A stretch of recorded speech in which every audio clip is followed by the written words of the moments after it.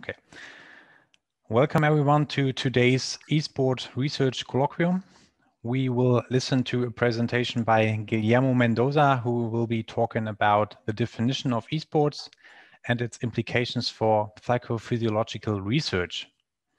Without further ado, I will hand over to Guillermo, who will also introduce himself, will present his research and his ideas today, and in the end, we will have the opportunity to have an open discussion where you can forward your questions to Guillermo or to me.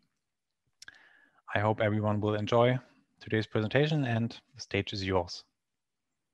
Thank you, Oli. Hi, everyone. Thank you for having me here. Thank you for joining. I know this is quite an odd time for you to have this kind of meeting, but take in mind that I'm not in Europe. I'm currently residing in Bolivia, South America. So the time zone is quite different. Although I've been living the past years in Spain. Now I having, because of the COVID situation, I'm having my actual residence in my hometown. Okay, so today we're going to talk. I want to start talking and sharing some thoughts and concerns and ideas that I have about the definition of sports and implication of psychophysiological research, because this is the kind of research that I'm focusing for my doctoral thesis. It's not because there's like a more important topic or not. This is just the ones that I'm like focusing on. Today, I want to talk about first a little bit of context of who I am and why I'm here. Talking a little bit about the title, what's going on with definitions in esports and how it's affecting methodology in some papers from my point of view, how it's affecting or how it's modifying, you can say. Of course, I want to share my personal research. This is the the current way that you're doing in this kind of meetings. So I want to share what I'm studying, what I'm publishing or looking for publish. And at the end, have some space for a little bit of discussions, opinion, questions, etc. So, giving a little bit of context, who I am. I'm, like you know already, Guillermo Mendoza, it's my name. I'm sports psychology for Vodafone Giants and Existence. Both of teams are Spain teams, very known in that country with a little bit of history, competing especially in their main games, that is League of Legends and CSGO. Also, I have a master's in sports psychology, master's in research in sports science, and like I said, right now I'm doing my PhD thesis, my doctoral thesis by the University of Malaga. So that's why I'm interested in researching, focusing right now my thesis with focusing on psychophysiological responses, specifically speaking hormonal responses on esports players. I want to do a little bit of a disclaimer as well. I'm a novice researcher and I made my own mistakes in this way.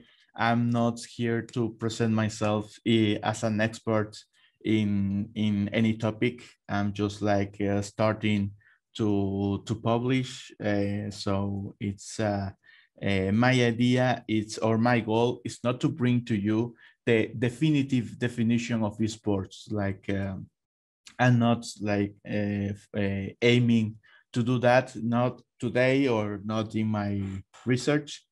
But I want to share also my concerns, perhaps provide some insights for future research, because the things that I like the most about these meetings is that everyone here is a researcher.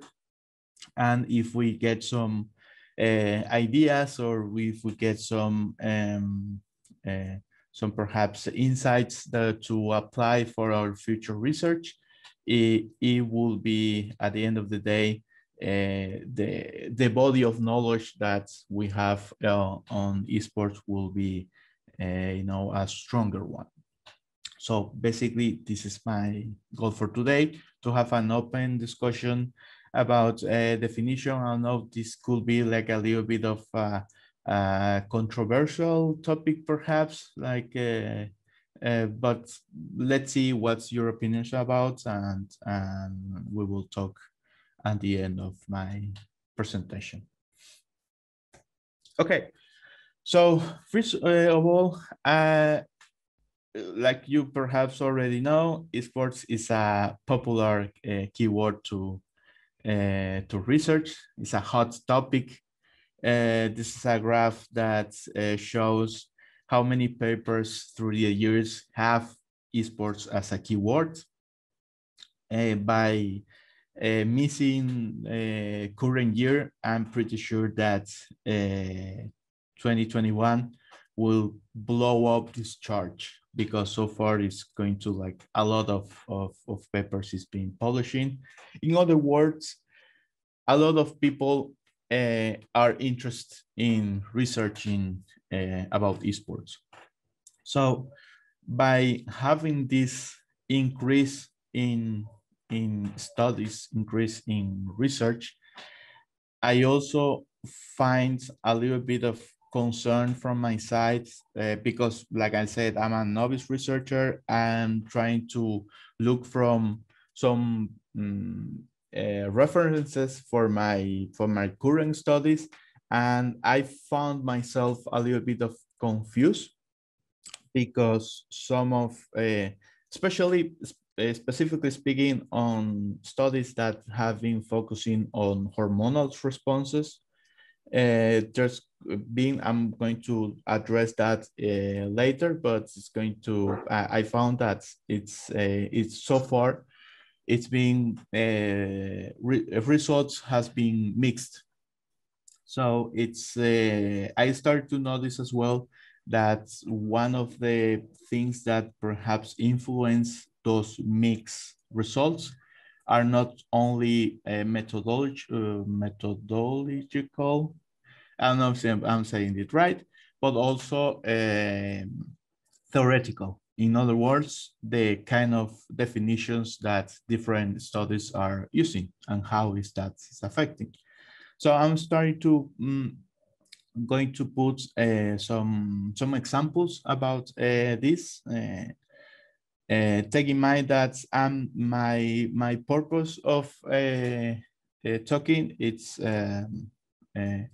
just to, like I said, not to bring the definitive definitions, but to share some, or to find some key points. So for example, I choose these three just because are the ones that I know the most.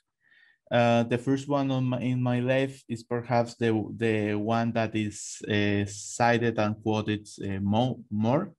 It's the Hamari ones. Perhaps you already, of course, you already know that one, that defines esports as a form of sports when the primary aspect of the sports are facilitated by electronic systems.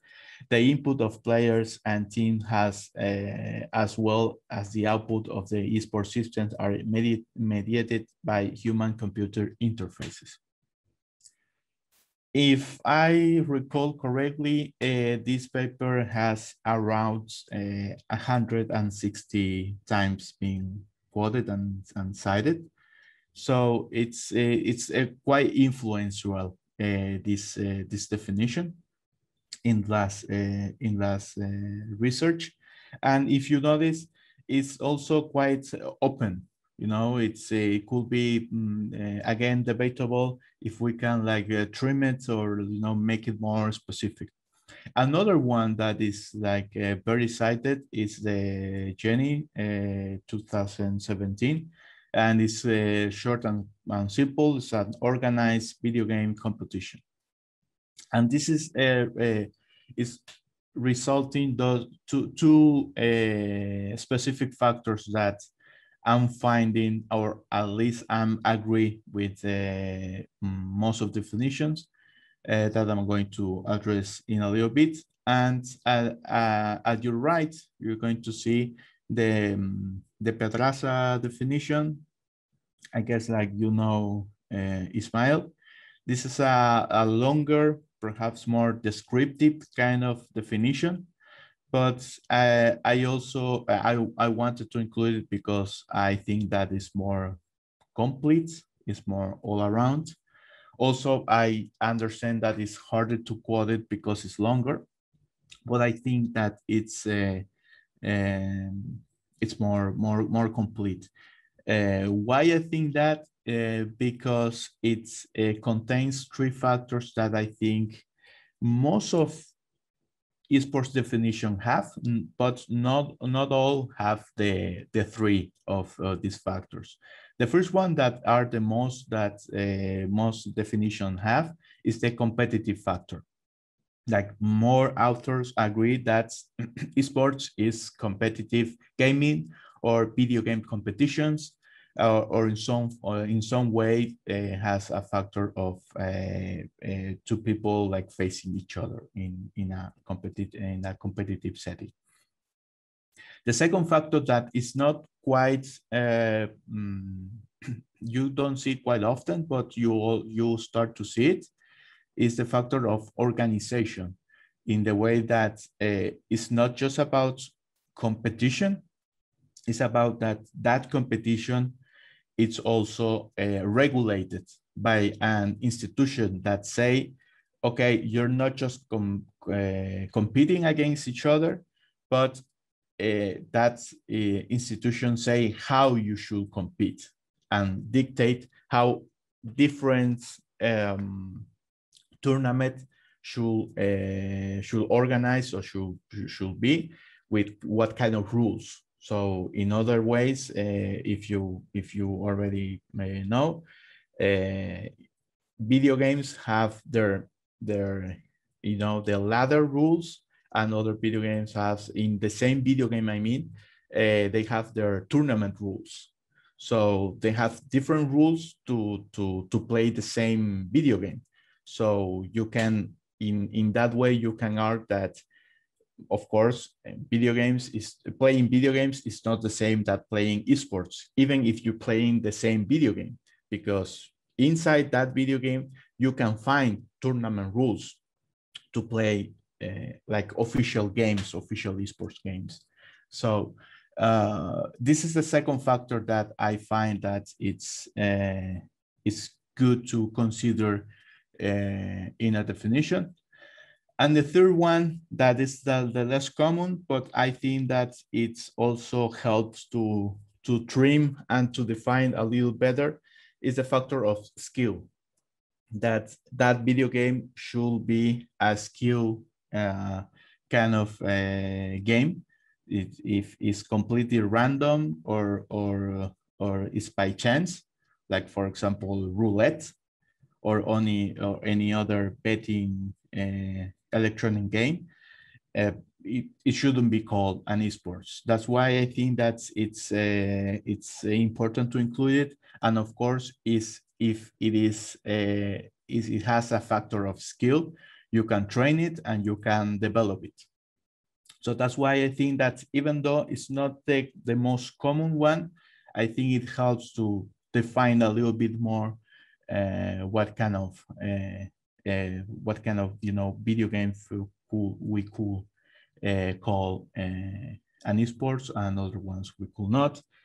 In these topics, still, I know could be a little bit of discussion, because how or where do we include those pay-to-win games?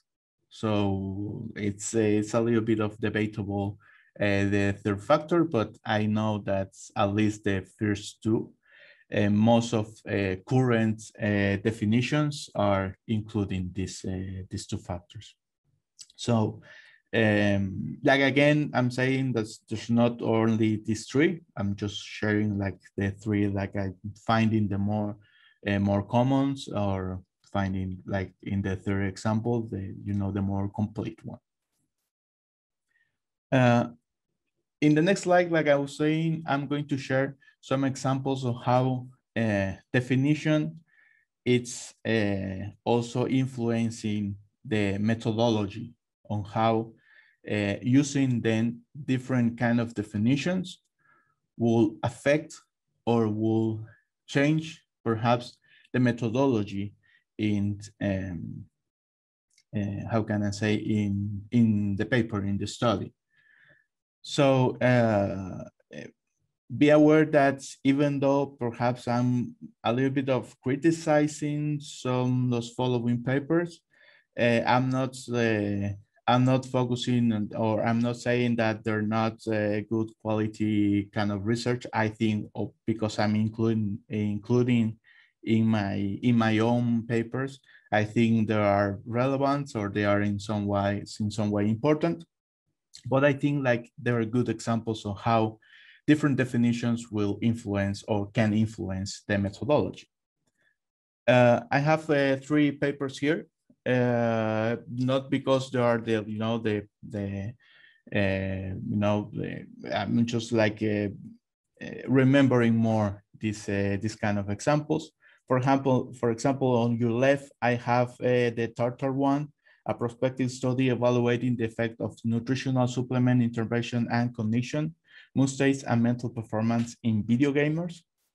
Even though the title doesn't contain the esports as a title, in the abstracts and in the keywords, they include the word esports, and they define esports, even though they don't provide like a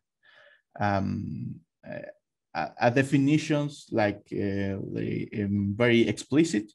They put in their introductions the closest as a definition is the one that is resulted esports or video game playing. So they're taking the definition very wide.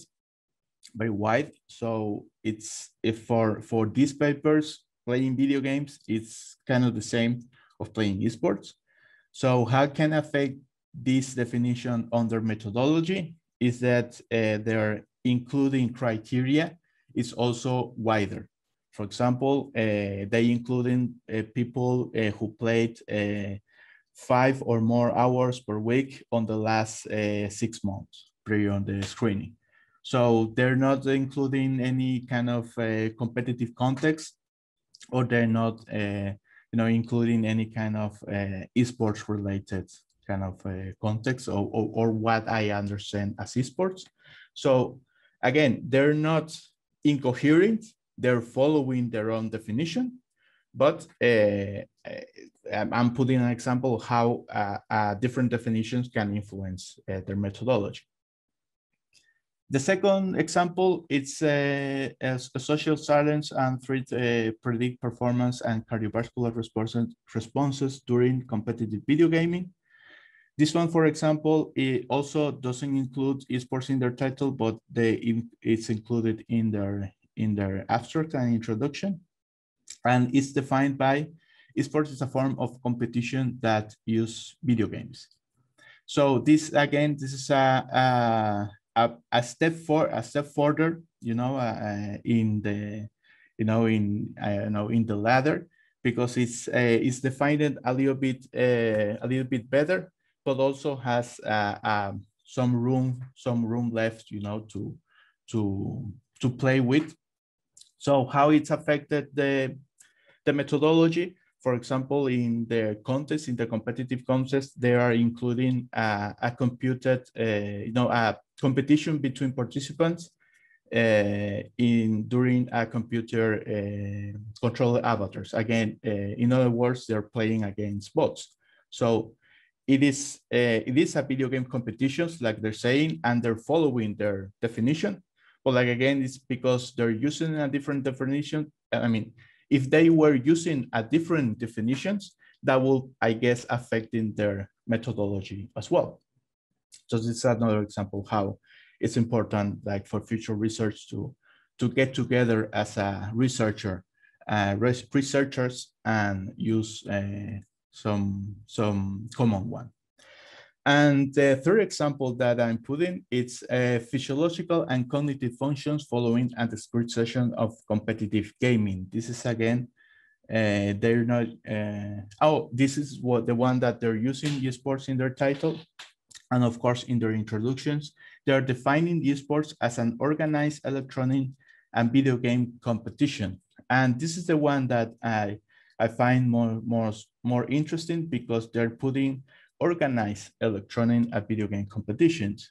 And in their methodology, I think that I've been very picky with this one, because, for example, they're saying that the data were only collected from tournament settings, including competition against another schools for a prize, and or using ranked settings online against strangers to gain or lose ranking. So in other words, they're using data from competitive games against other schools, and they're using the same data in the same database for ranked games. So their explanation is that the ranked games are online, utilize the same formats and rules as in competition against other schools. I'm not pretty sure that, because they're not saying that competition against other schools are using official tournament rules, but my guess is that it is, but they're not saying that. That's why I'm saying that I'm kind of like being very, very picky with this one. But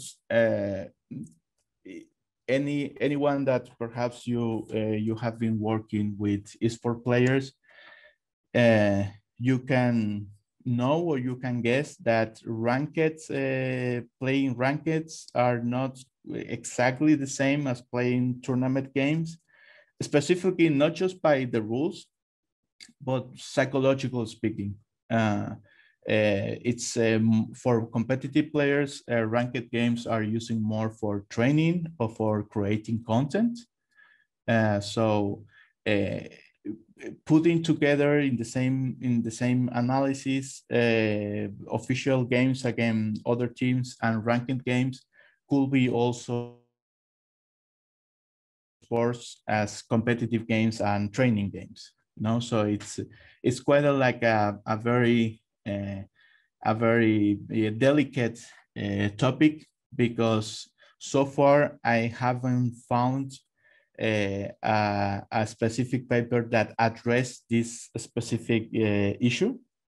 Perhaps this is an idea for future research, but my guess is that you will find, if you compare that, you will find a different kind of activation, different kind of anxiety, different kind of worries, different kind of motivation by playing against humans, against other organized teams that you know, against playing ranked with people you don't know.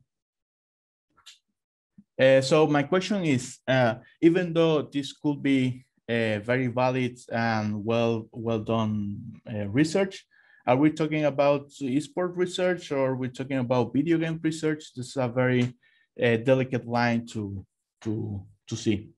And how can affect this? I mean, why I find, or why I consider that we as a researchers have a common ground to use a sport definition for future research. Specifically, you will see when you read a review. If someone has done a review, of course, they're like looking for keywords, and many of different kind of papers will appear. And like we will address and we talk later, you will find very mixed results. So I think this part is very influential, that why we are finding very mixed results so far in esports research. I think that this is improving. We are moving in the right direction as a body of knowledge, but so far I think like we can like improve even better. So what about psychophysiological research? First, I want to explain a little bit for the ones that are not too familiar from some theories about psychophysiological research in general, not just in esports. One of the more, if not the more theoretical, I consider like theoretical body that is used is the bisocial status hypothesis by Masur. I'm sorry that this slide is in Spanish. I bluntly stealing a slide from my thesis director, but I think it's very well done. So I just put it here. Basically, what it says, this theoretical model, is that people as a social beings, they are motivated by status, by social status. So any situation that can bring, that can make them scale in the social ladder, will be very motivated and activated, even like physiological speaking. And every scenario or situation that can make them lose that status, of course, will affect as well. So because we are not like primates and fighting for being alpha males all the time, the more the context that it brings this kind of situation more are sports. So winning and losing, it's affecting our, not just our minds, but our physiological responses, specifically speaking, our hormonal responses. Many papers, many studies have found that winning, it's affecting your testosterone by increasing your testosterone levels, and it could be increasing or decreasing your cortisol levels. As you may know, that testosterone is related to aggression, it's related to risk-taking, it's related to power, feelings, and a little bit of confidence as well. And cortisol is a stress hormone. So it's winning, it can have this effect most of the time. And losing, it's affecting your testosterone by decreasing, like making you feeling less powerful, let's say, and high in your testosterone by increasing your stress levels. So basically, after you win or lose, you will get affected if you have to play in a short period of time for the next game. So if you win, you will bring to the next game a higher testosterone and perhaps a lower level of cortisol. That is called the winner effect. So the more you win, the more testosterone, the more confidence, the more power feelings you will get, and it will be a little bit more probable that you will win the next game. That's why it's called the winner effect. More or less, this is the biosocial status hypothesis. So how is being done in traditional esports? For example, I have here two examples from regular traditional sports. The first one on the higher side of your screen, it's made by Aguilar, and it's in hockey. It's a longitudinal study that is showing the difference between cortisol and testosterone in different games. So if we're analyzing this, we can say that on first game they won and they have significantly increased their testosterone. The second game as well, they won and they show between before and after an increase in testosterone. And in the third game, if I remember correctly, it was like an important game, a semi-final or final. They lost, so they present a decreasing in testosterone levels. And by cortisol, it's if they want, it doesn't have any difference. Some of the players increase, other ones decrease their levels, so it was not a significant difference. The second victory as well, the same. And the third one that they lost, they present like a very increase of cortisol. So that theory applies, for example, in this kind of study. Another study used in football also show kind of the same, but comparing in different importance or different kind of competition, different kind of games. For example, during, before and after, the befores are the dark ones, the after and are the white ones. So they use 3 different groups: amateurs, competitive but not professionals, and professionals.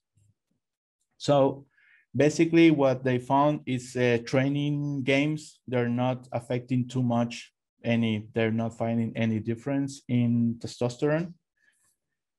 Friendly games, more or less the same. They're like finding in the amateur level like a bigger difference, but in the same way that training games, they're not very influential.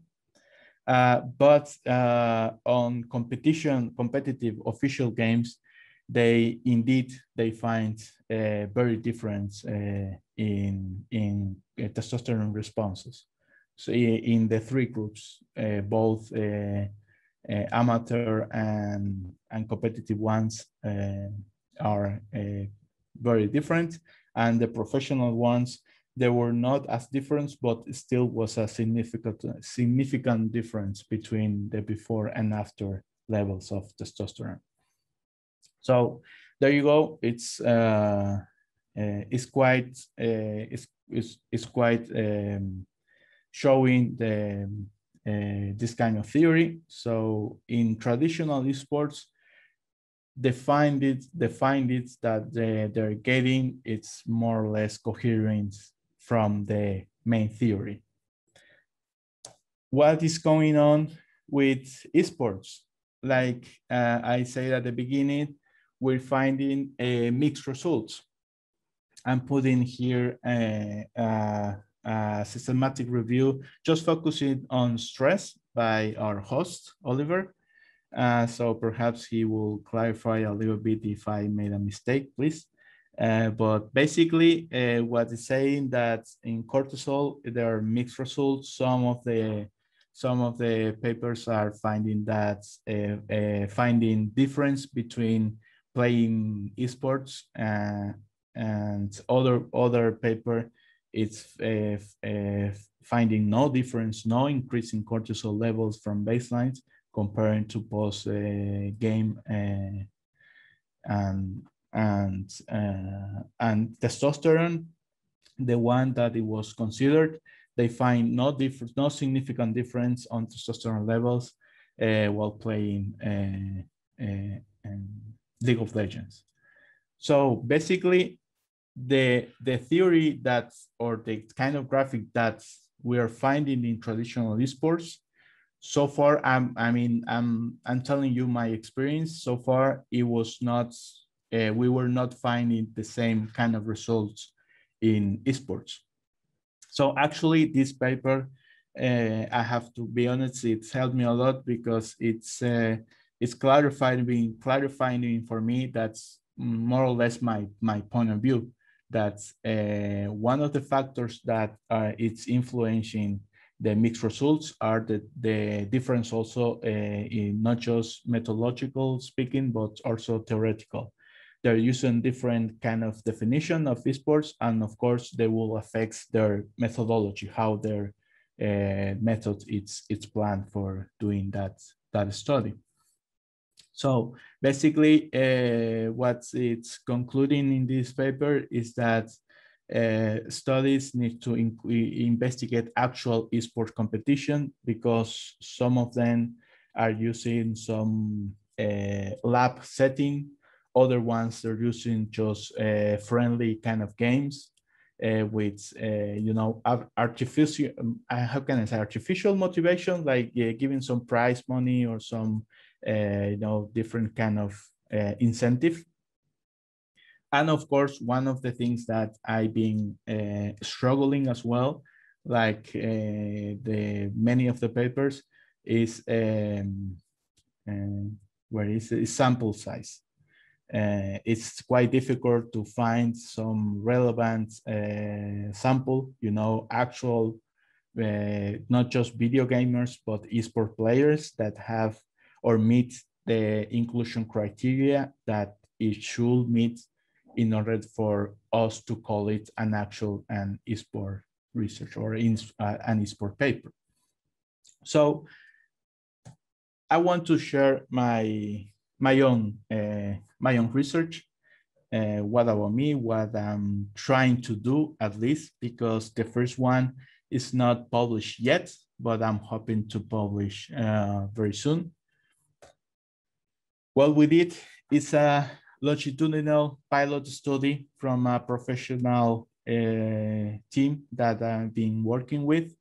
These samples, testosterone levels were taken during the LVP league. It's like the first division in Spain. So what we did is to take samples during a rest day, again, like playing ranked games, you know, resting, playing like it was not a training, it was a rest day. They were like playing whatever they want. So we take samples during a rest day, and we didn't find any significant difference in the before and after in testosterone. It was not a significant difference between these two. Then we measured an official game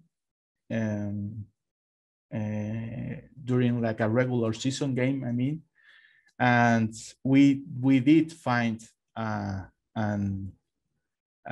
significant difference. They of course won. That's why they increased the testosterone levels significantly. If you can see, it was, if I remember, the last game of the season.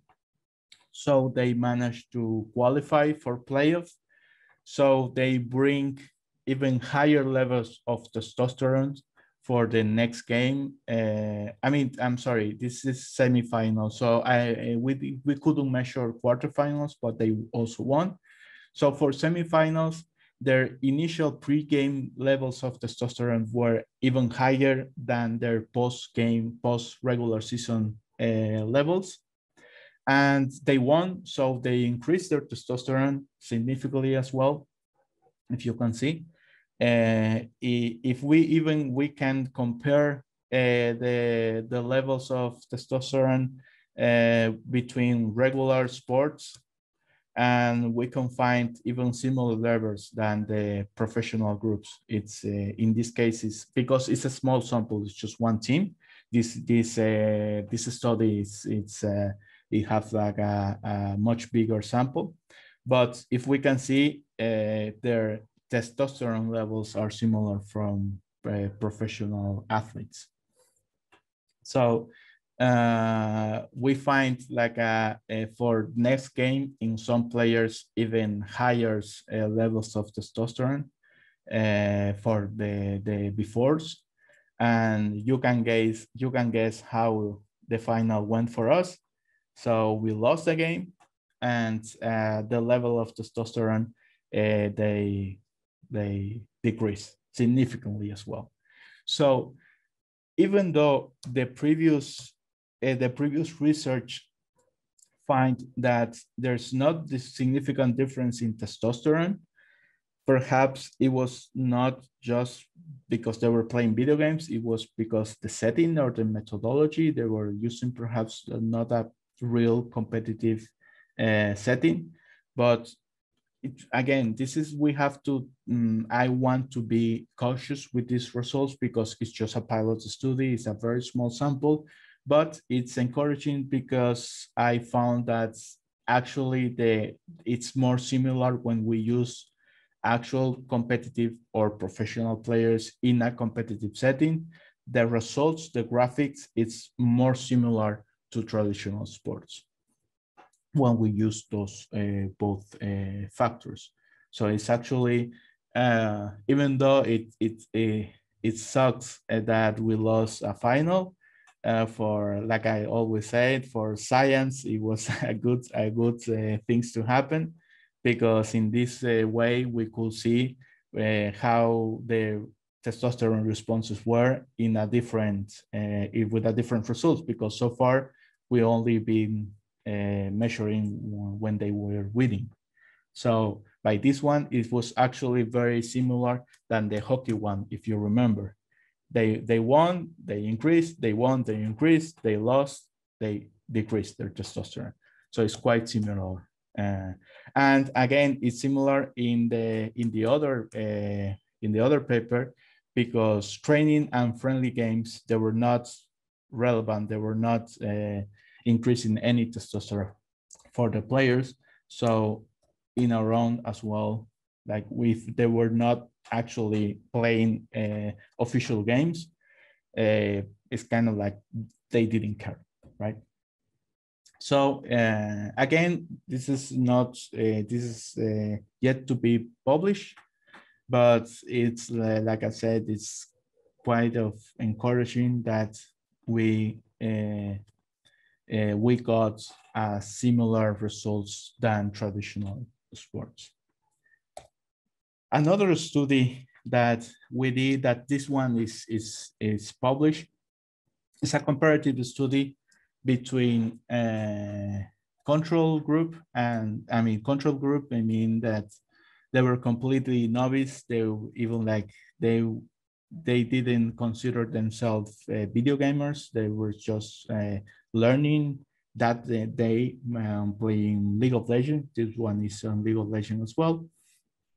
And experts, it was a group of people that were competing official tournaments, and we take the samples on an official tournament, and it was an amateur league, but it will follow all the rules. I mean, it was also a presential competition. It was not online.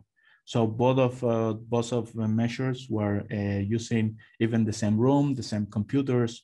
So it was kind of like the same setting, and the main variables were the groups, the samples. So in this case, we measure cortisol, not testosterone. So we find that even though the post-competition levels were not significantly, because the control group was very variable, like we saw on the graph, that winning or losing can alter in different ways. Like winning could like higher your cortisol or even lower. It depends of it's not very clear yet. So that's why we had very different in our control group. Still, our expert group present higher level of cortisols, but in the pre-competitive measurement, we find that the experts indeed present a higher level of cortisols. We also measure some subjective variables. We ask them how important they consider the next match. And of course, the expert ones consider their next match way more important than the control ones. The control ones were participating again in technically a friendly match, but it was they were like playing for a prize. But still, it was not as important. It was not as stressful like the competitive groups that they were playing officials. So again, this is very similar to traditional sports. That we find that when we're using competitive players and we're measuring in a competitive settings, our results were more similar with traditional sports. Again, I want to be cautious because it's still like in Oliver's papers, one of the limitation of my studies is that the sample is quite small. We in this case we have 25 competitive players, so it's not that high of a sample, and they were like competitive but amateurs in this case. They were not professional players. So my discussion or my points basically are that future research should take in consideration if they're using in their methodology official games, ranked games, friendly games, or even lab settings. It's not that they shouldn't use ranked or friendly, but I think they should report that they're using these kind of games in order to take in consideration, because of course, if we only measure during official games, we have less control over our sample, or we are also have less control over other variables that could happen during our measurements. So that's why I think it's important as well to do research in different settings. But I think it's important to report this difference as well, and take in consideration that it will lead perhaps to different results. Another point that I think it's I think this is the one that researchers are like improving faster. I know how to say it, but to take expertise levels in consideration, that novice players are getting different results from experienced or semi-professionals or even professional levels. So far, many studies are finding that their psychological or physiological responses are quite different. So even though we technically, like two papers were addressing the same variables in the same esports, perhaps there could find different results because they were using different expertise levels. So even though it was not, even though it's not a comparative paper, I think they should also report what kind of levels, or include their report their inclusion criteria to put to consider for the reader if they're going to use, or they're going to use in your own papers these results. And this is just a a personal thoughts that I have. So far, I think that also moments it's important for specifically for physiological research. So far, I've been not only in my research, but in different papers, we start to finding that it's not the same measuring players before they have a game, after they have a game. It's not the same measuring if they win that game, if they lost that game.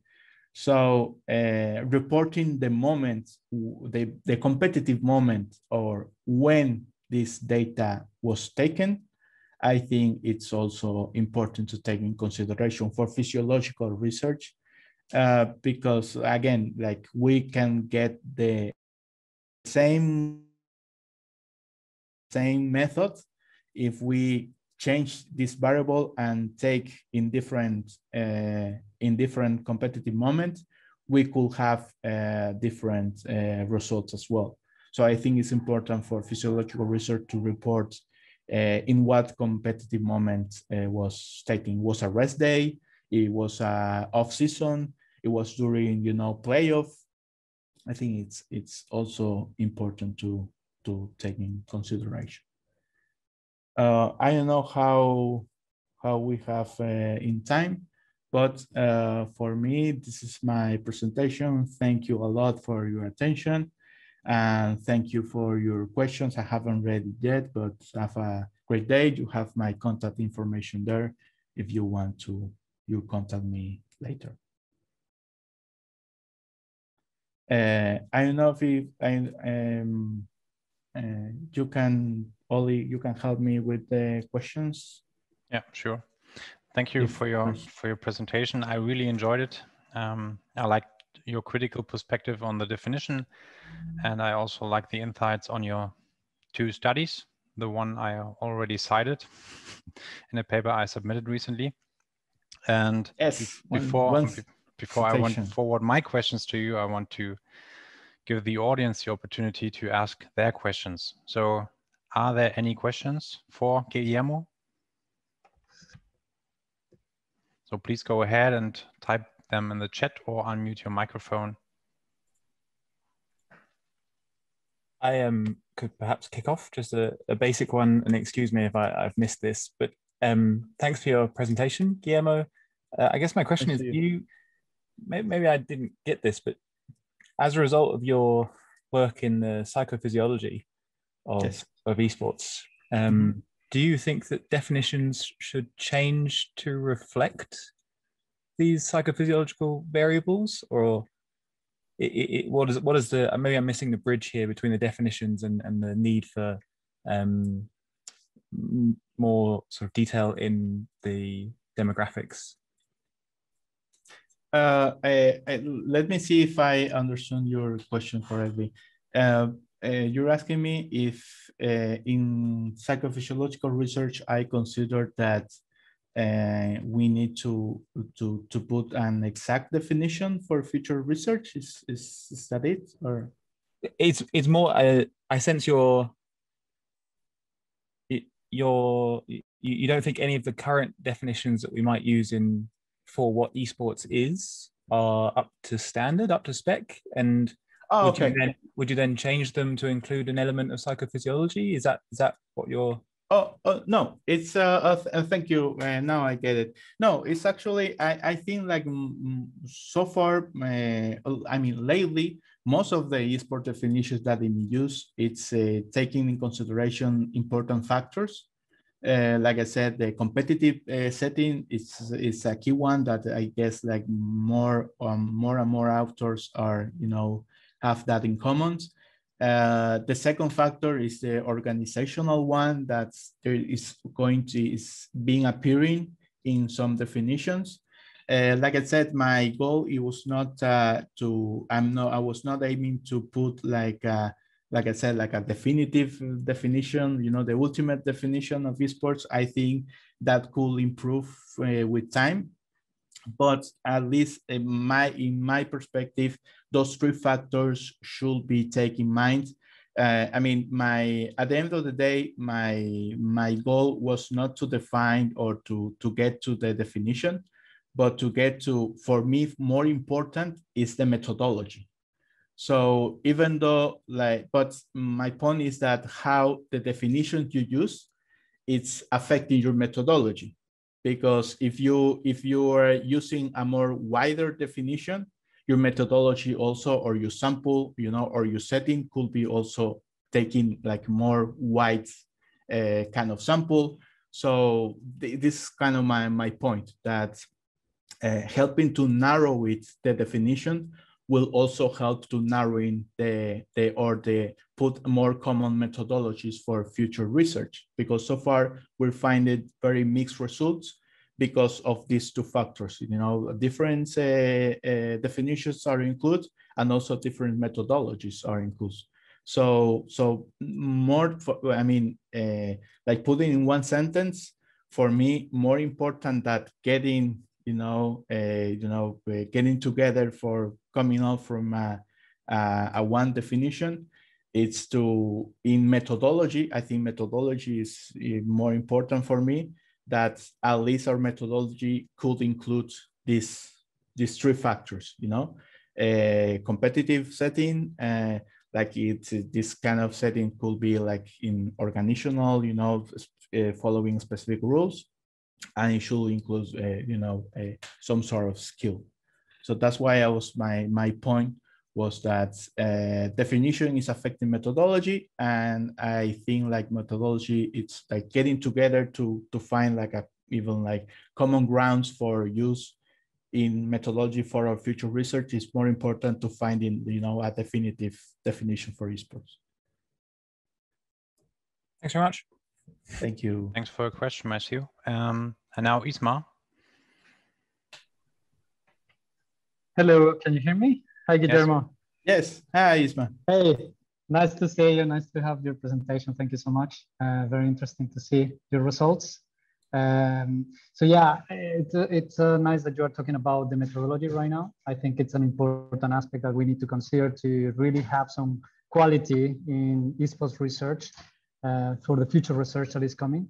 So I wanted to ask you more in the direction towards how, I mean, you have done a study that is being very or highly ecologically, if we put it in terms of the design of the research.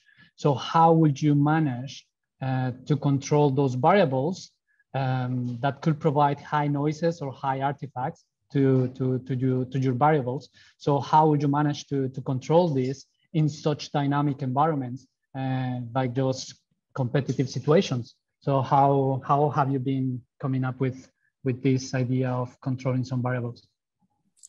Thank you. It's my great question. Actually, sometimes I guess, or at least from my knowledge, you can't. That's one of the limitations of doing such a design, that you get closer as the real situation, but you have less control that in lab settings, you know? So from my discussion or my conclusions, you remember, I was not saying that you shouldn't use lab settings. I think that's lab settings studies can bring a lot of insights, a lot of knowledge. But I was just saying that it's important to report that our intake in, you know, in reviews or future research to take in consideration and don't mix it up, because sometimes during, of course, competitive settings, you don't have control over even crowds, even coaches, even like any other factors that can influence the physiological responses. So of course, it's some of them you don't control. From what we did, we try to at least have all the variables that we could control. For example, to make them play in the same room with the same computers, in the same kind of like scenario. Try to give them or to make them play in the same, you know, tournament rules, even though they were having a clue that what they're doing by ban and picks, they were like doing like randomly, at least they're following the same rules that you know, the competitive ones were doing. But of course, like you cannot control everything. That's why I think like all kind of research can bring useful information, but I think like because we are starting to researching, some of these different methodologies are mixing up. So that's why I think it's better to separate or to report it. That's why I think it's important for many papers so far that are not using an actual competitive setting is reporting, or they're starting to they're including and reporting their inclusion criteria for their samples. I think that is very important. So any studies can be insightful in their specific way, but I think it's important to start to consider this, and I could like in the top of my head to remember a couple of papers that they're just reporting they were, for example, esport players, but they're not saying why they consider that sample a sample of esport players. So they're not including their inclusion criteria. So two papers that they saying they were working or researching, you know, on esport players, they could using different inclusion criteria. That's why I'm not trying to say that this future research should focus on this, on that. I think it's important just to like report it for the, you know, future, even future research could use that knowledge for your methodology.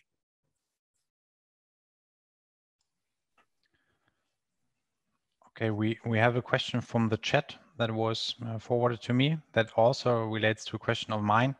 So I know that it's quite important to consider the daytime or the time of day where you measure cortisol. Yes. But I'm honestly no expert in measuring testosterone. So can you please explain what we have to consider when we assess both cortisol and testosterone doing experimental studies? Yeah, I mean, even like in traditional sports, they don't have too much evidence, but of course, they're starting increasing.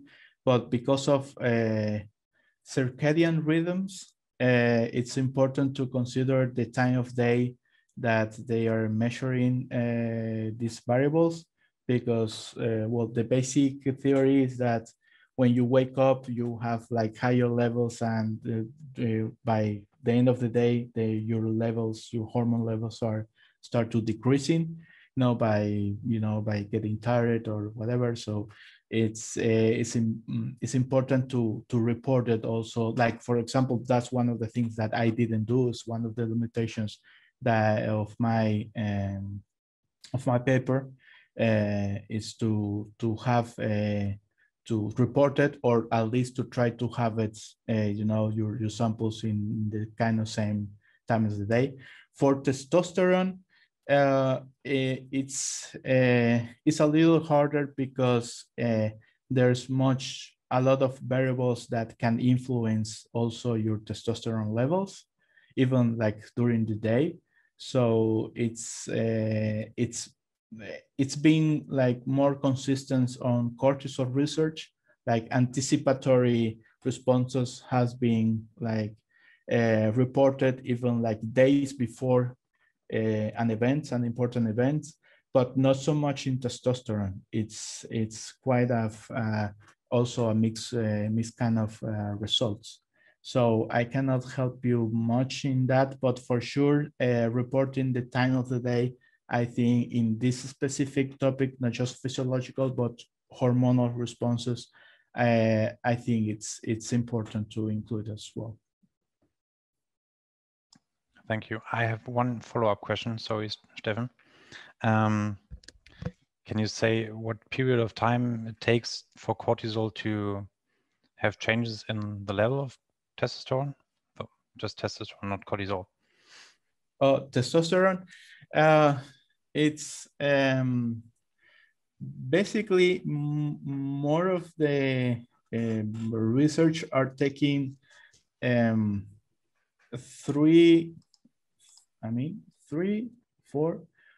to 5 moments to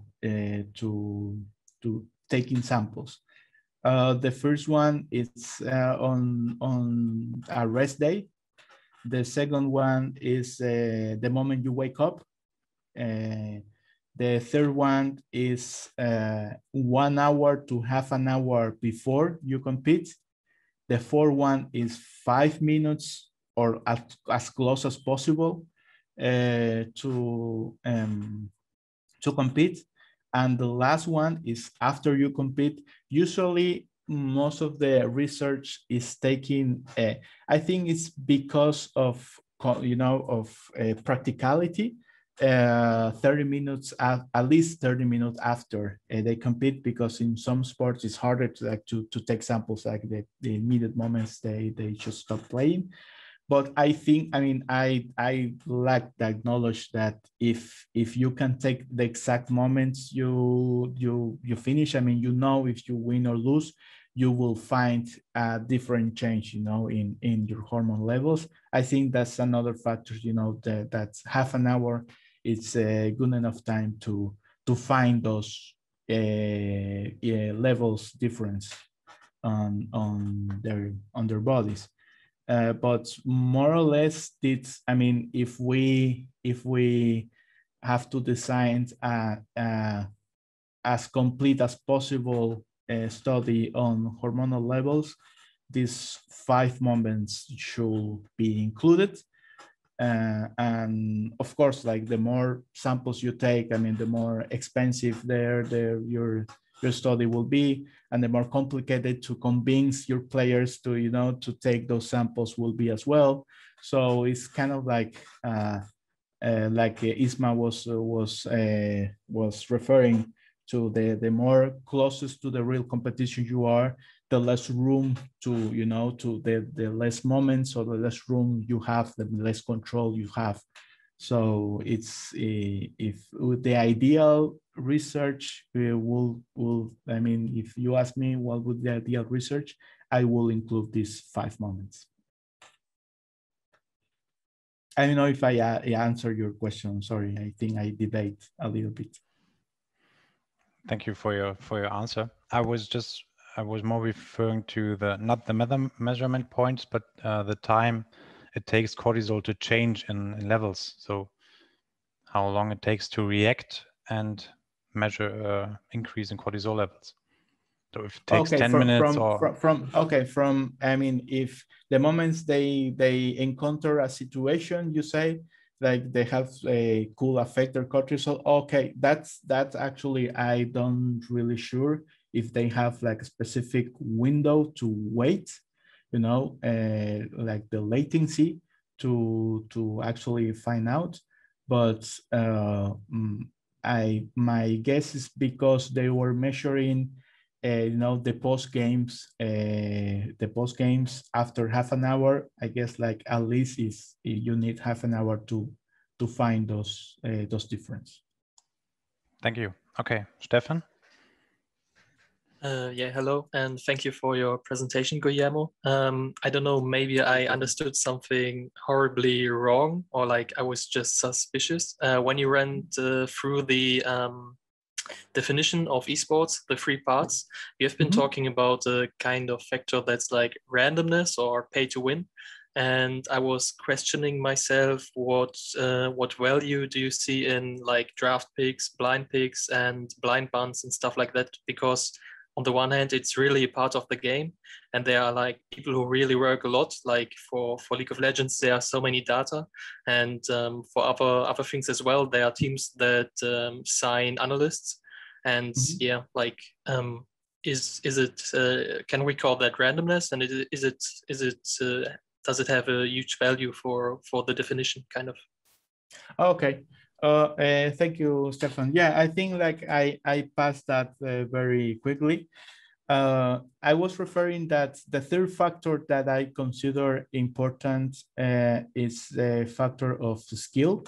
That if we are studying an esports, could include a game of skill, in the way that, for example, in most definition, I could like put, for example, you know, electronic betting into, you know, into the same definition, like playing roulette on the internet or something like that.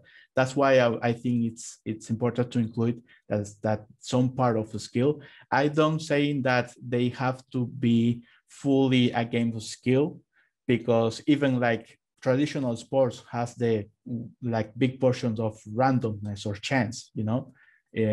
But again, like most of the time, it's also affected by skills. In other words, the more skills players or teams should be win most of the times. So I think like a lot of video games have the share of randomness or have the share of chance, but also have a big factor that is skill, of course. And because of that, we can research, and as a psychologist, we can work on that part, because if it's a game just a game by chance, its skill wouldn't matter, and we wouldn't have room to work with, you know. But I don't think, and I'm sorry if I've been misunderstood, that you know, esports should be 100% game of skills. Like even traditional sports has a big portion of chance, and that part, like you said, of peak advance, I think like it's a part of the strategy. and a big part of a big difference from, you know, regular or friendly games. So I think like it's I don't know where to put it, because I guess like it is because it's a big part of strategy knowledge. I put it in skill, in the way that knowing, for example, in chess, that is not a game of randomness. It's just it's a game of skill. Knowing, you know, your openings, or studying, you know, some games, it could increase your knowledge and your how prepared you are for the next game. I guess I put it in a skill part more than a chance part. But yes, of course, I mean, if I'm not answering your question, but that part I think is a key part of esports. I mean, to difference playing esports, for example, in League of Legends, or playing rankeds, or playing, you know, any other part of League of Legends. So I think like it's included for me as a part of the skills.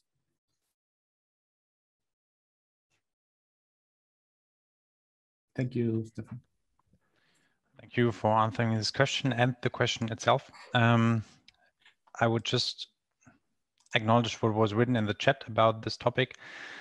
Matthew said that there's a paper by Laborde, which I will put in the video description, from 2017 on heart rate variability and cardiac vagal tone in psychophysiological research and recommendations for conducting research, which also describes variables to assess.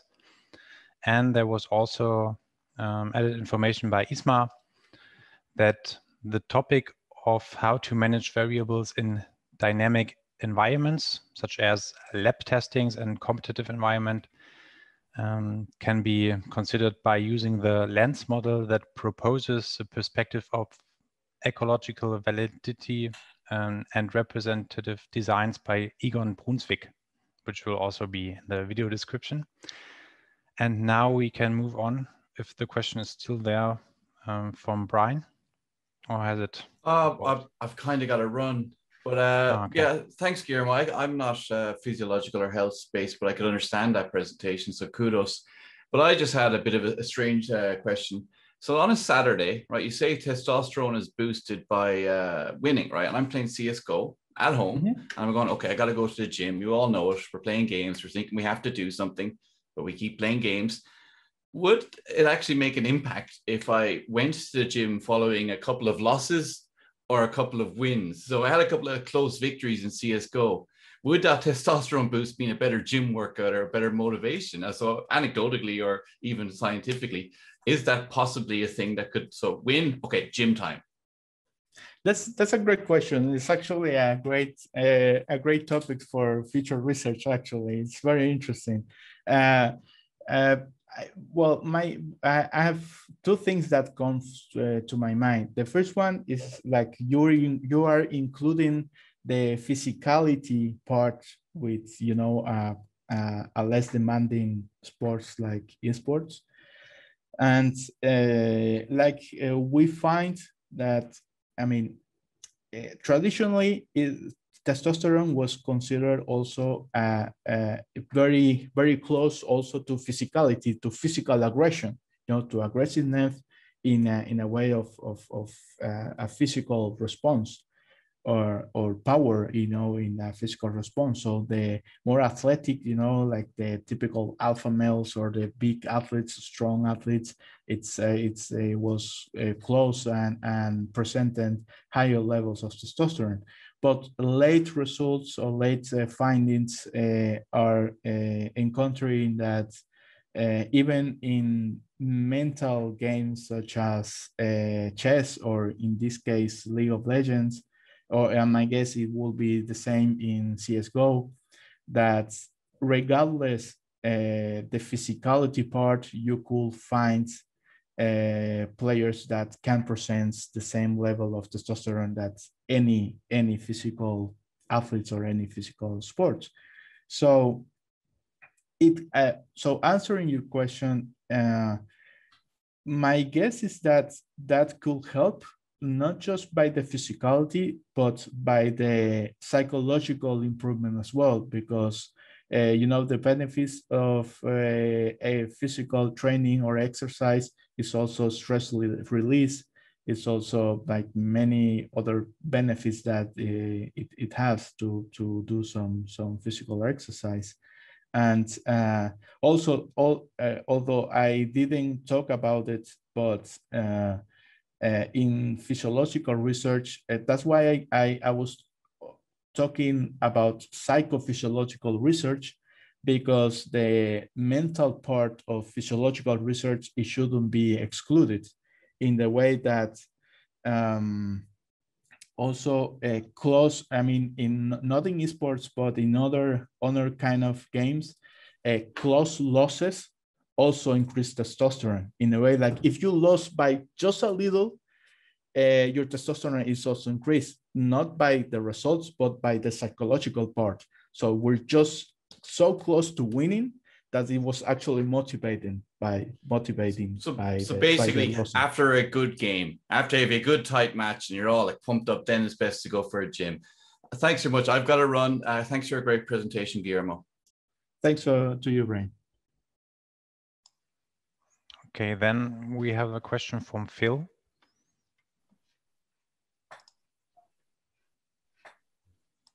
Hi, Guillermo. Thanks very much for your presentation. I've just got my daughter at the moment, so I'm trying to do two things at once.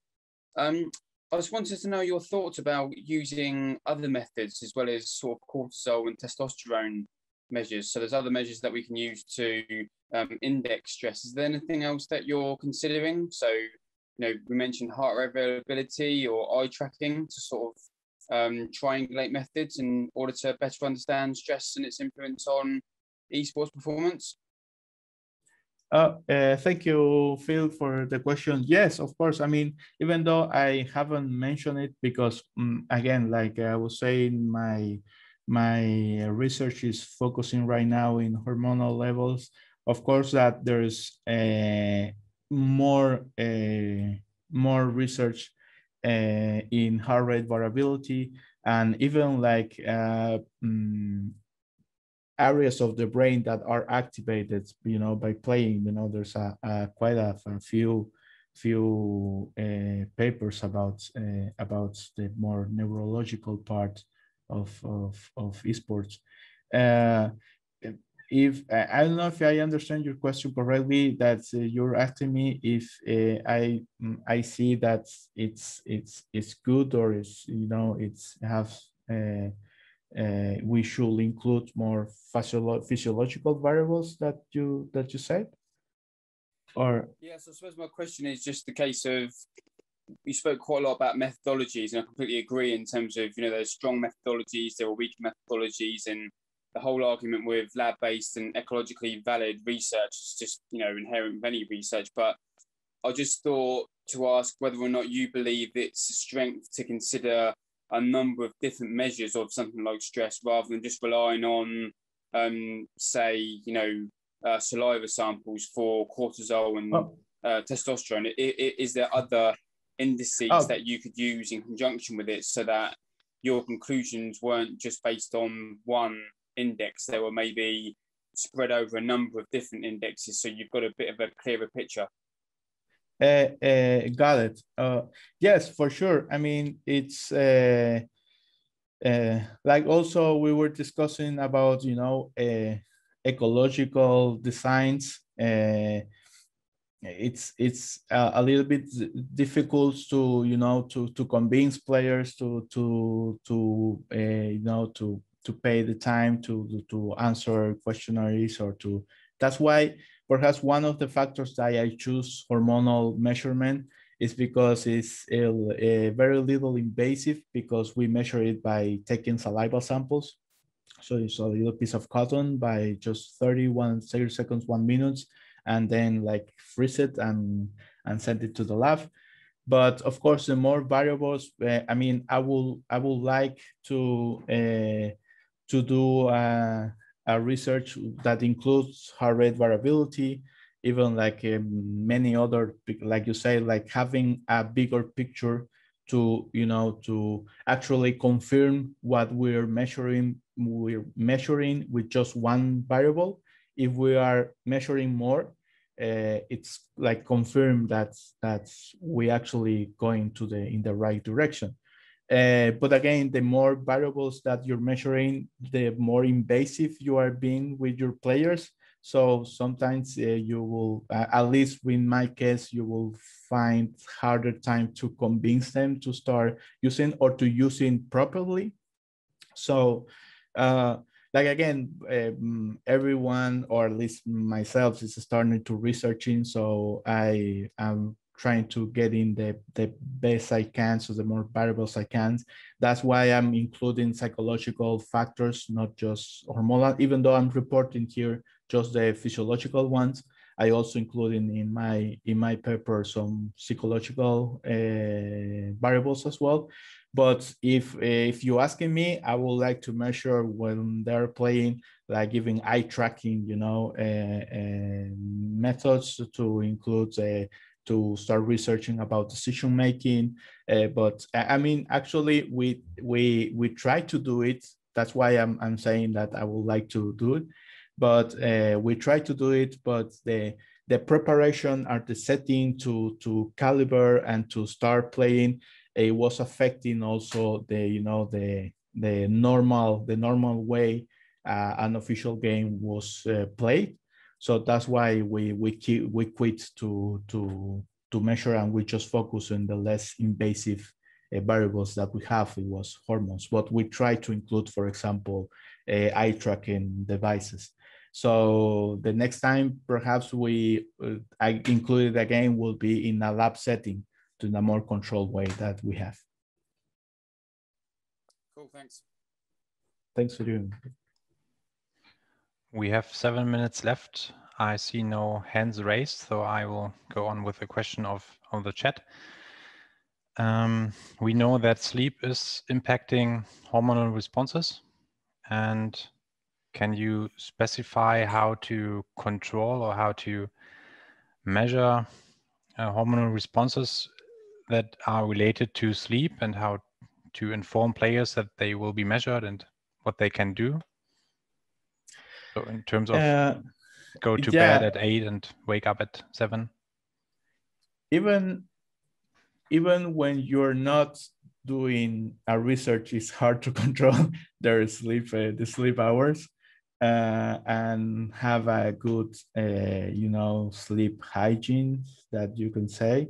It's in the actual, practical side of working with, not just researching, just by working and helping the players, is one of the priorities, that first task that many performance coaches should address, I think, in my opinion. So doing research and including that, my guess is it will be like way difficult. What we did in, for example, the pilot study that I report, we actually includes a sample on the moment they wake up, where I did include that I did measure, but because they were actually waking up in such different times, I have to quit that variable, because I couldn't control, the time they wake up. So you should like do, or at least have a team or a sample that would be the as close of a similar sleeping time or sleeping habits as possible. We didn't have that. We have like a different time frames for them to wake up, so we couldn't like use that data. I mean, for us it was not useful. But answering your question, it would be ideal, and I guess in the future the closest we are on making our players more professional and treating them more like athletes. I guess that will be more possible in the future. Thank you. Okay, now I hand over to M. Hi, Guillermo. Thanks for advertising my work. It was very interesting for me that you put together those two informations, like our definition of esports and our methodology. I was never thinking about it in this way. I would say, like, even if I would pick the different definitions like ISMA or Yuho Hamari, I think I would make the study pretty much the same. It was just basically our interest was in psychological science and then in esports. That's why we choose this kind of methodology.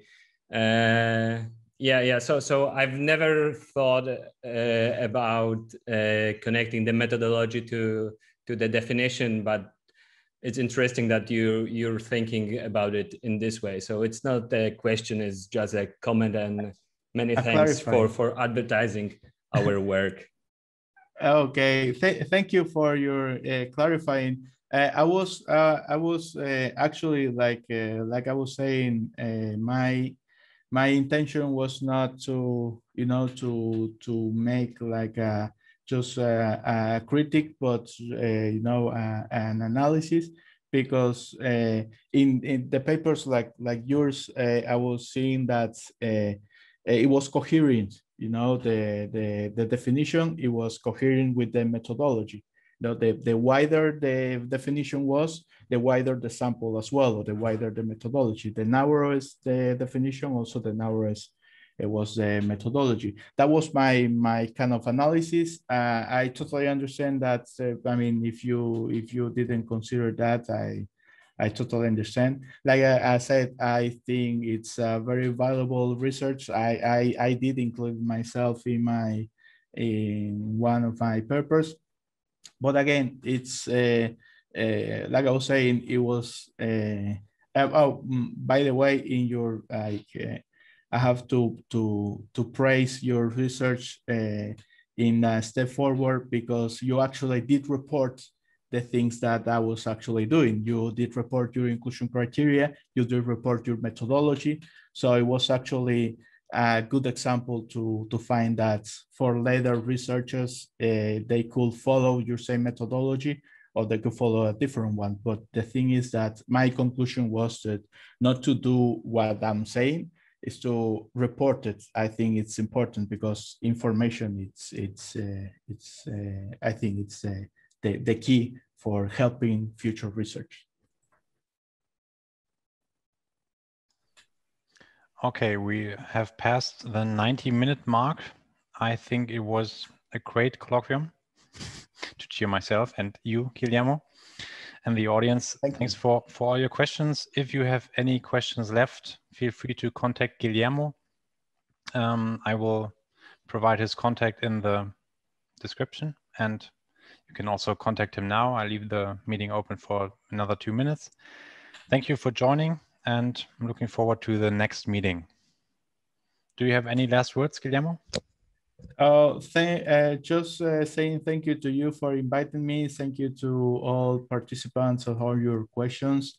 Again, like it's I'm being like pretty excited to share this. Like I said before, not because I consider myself an expert, because I'm sharing my concerns. And I think like if we are like at 10 researchers, perhaps we'll be like 10 next papers that will be like even resulting in even more quality work. So thanks and congratulations for the work that you're doing. Great, thank you. Have a nice day.